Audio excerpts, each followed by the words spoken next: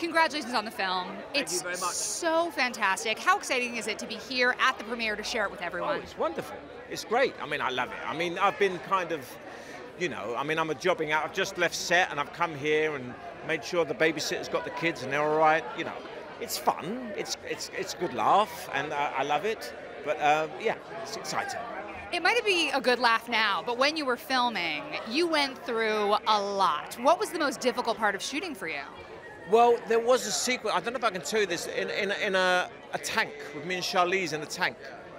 And they went through an incredible safety procedure with us, where they gave us this oxygen, and then they said, you're going to go underwater, and and that's fine. And we did it in the rehearsal, and I was great, and I thought, I've got this down.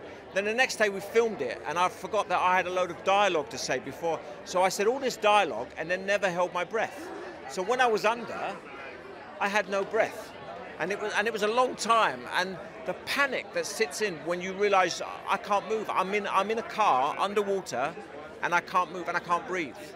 And then they brought us back up, and that happens quite a lot. I think that happened to Charlize as well, where you suddenly panic, and then you get used to it, and then by the end of it, you get into this kind of meditative state, and you can be down there for 10 minutes, you're fine. But at first, it was terrifying. What is Charlize Theron like as an acting partner? Well, I mean, I've got one. She has to stop giggling, really, because we were being battered by cars, and she was fighting left, right, and centre. And I think in order to let off steam, she likes a laugh. She likes a giggle. So we had a giggle. She's a great girl. I mean, you know, there's lots of big movie stars, and I've worked with loads of them, who can appear to be the nicest person on earth, but they're full of insecurities, and they cannot be nice people on set. She's the complete opposite. She's wonderful on set. This filmmaking is a collaborative art form, and never more so than in this film. And she was fantastic. She led a great company. When you've got a female James Bond, yeah. What do you think that means? Why is this the right time for this action hero? Well, I think it's because the world is getting smaller, you know. Preconceived ideas about women, about minorities, about people with a different sexuality.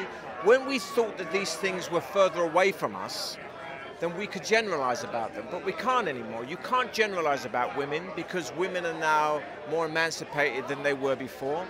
People of different sexuality, now we have to accept them, and we realize that they're just us, people of different color.